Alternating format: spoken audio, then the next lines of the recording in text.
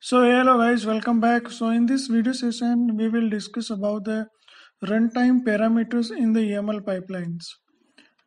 You know the parameters and how we can pass the parameters in the YAML pipelines that we will see in this video session.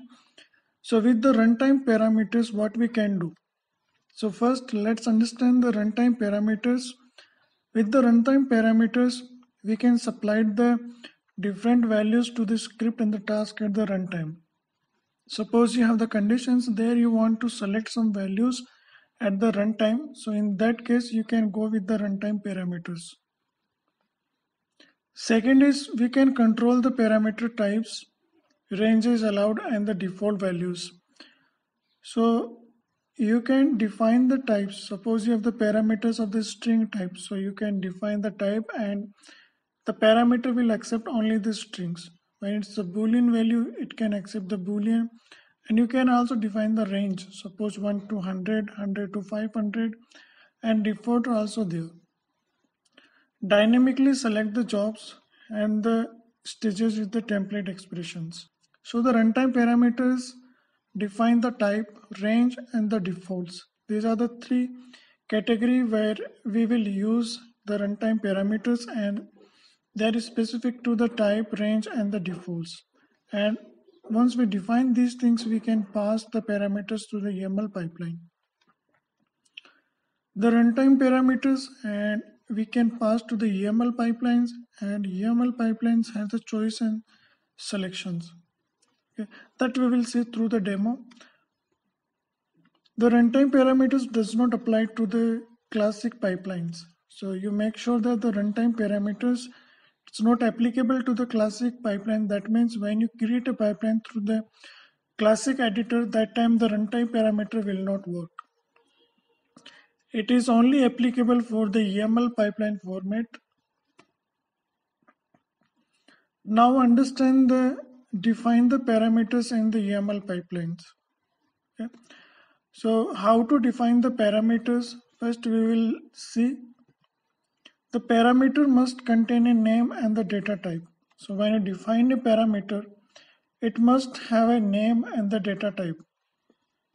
A parameter cannot be optional. A default value needs to be assigned in a YAML file when we run the pipeline. If we do not assign a default value, set default to false, the first available value will be used. That we will see through the example. Parameter selection in the YAML defines what parameters are available. So let's understand through this example. So the parameter must contain a name and the data type. So this is the parameter, this is called as the keyword. This is the parameter keyword, and by using this keyword we can define the parameters in the YAML pipelines. Like that, the variables we define through the variables keyword. In the same manner we define the parameters with the parameters keyword. So parameters are defined with this keyword, and now we need to provide the name of that parameter. So how? Hyphen, then dash, and the name.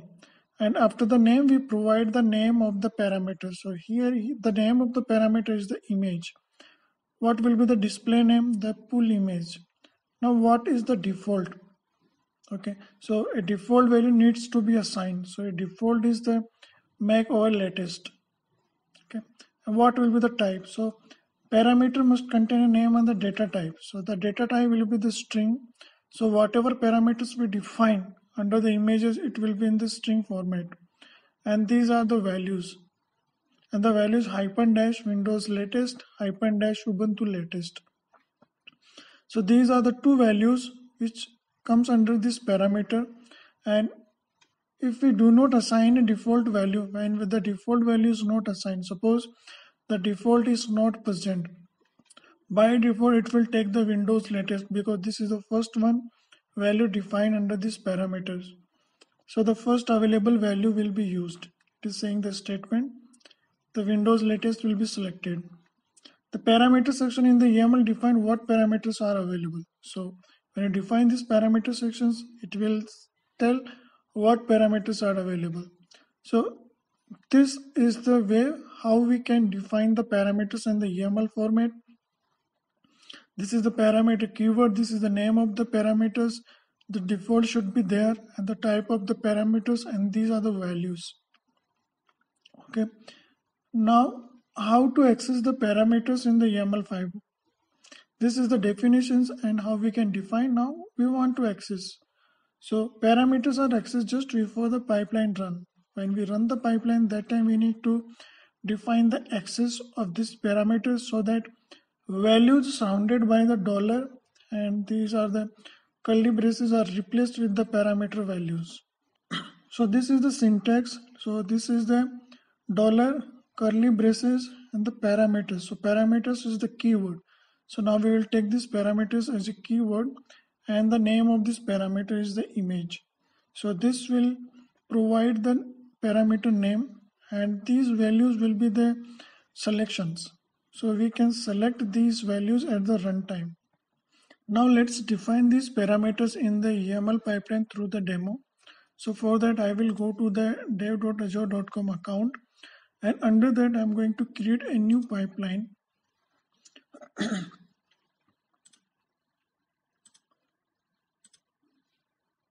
So this is the Azure pipeline 26 YAML file and now you can remove other things, okay, as it is. Now remove the master and now we will put the none. This means there is no automatic trigger will happen. Now the pull image is the VM image, okay. Now but this pull we want to select based on our choice. So let's define some parameters. So you can come down here and you can provide the P. After that it will give you the selection parameters. Now you can provide the name of the parameters. So here we have the image. Image is the name of the parameters. So this is the first image, name of the parameter. Now display name. Now you will have the options. So now display name will be the pull image. Now what will be the default? So in the default what you want to provide. So here it is saying Mac OS hyphen latest. So we will take the same thing, Mac OS latest, like the Ubuntu latest, we have the Mac OS latest. So this is the default. This we are getting the error. You can provide this space. Now we need to provide the type. So this is the string type. Okay, so the type will be the string format. Yeah, this will be in the small letters. So the string will be in the small letters. Now we need to provide the values. So under that type you can change the values colon. Now come hyphen dash, first values Windows latest, second value what you can do, you can say the Ubuntu latest. Okay, now again you can copy this one, you have the Ubuntu latest. Okay, so like that we define the one parameters and this pull image I am going to remove because the pull image I am going to select at the runtime. Yeah, so the parameter which I'm going to pass is the name of the image, display name, pull image, default, type of the string, and these are the values.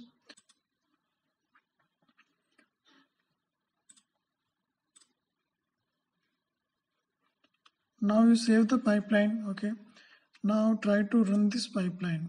Okay, now you can see the pull images are the 2. These are values 2. If you provide the one more values, it will give you the options here.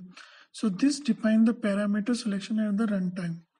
Now we want to run on the Windows latest machine or on the Ubuntu latest machine. So it's depend on the runtime parameters. Okay, so you can select the Windows or Ubuntu. If you are not going to select anyone, it will take by default the default operating system. If this is the valid operating system which is supported by the Azure pipelines and Azure cloud directory, then it will run on the default one. Otherwise you can select one of them. So now I want to run, suppose on the Windows latest. So I'm going to run this one. So let me run this script on the Windows latest and let's see it will run or not. Okay, so now you can see the job is executed successfully. Now let's see the output. So it is saying the hello world. So whatever parameters we define, it's working. Okay, and the parameter selection is also done and the job is executed on the Windows machine. Okay, now let's see how we can run this one on the Ubuntu latest machine.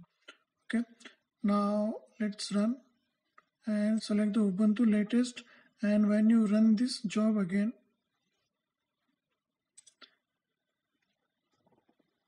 so now the job is executed on the Ubuntu latest. Okay, and the same output we got on the Ubuntu latest also.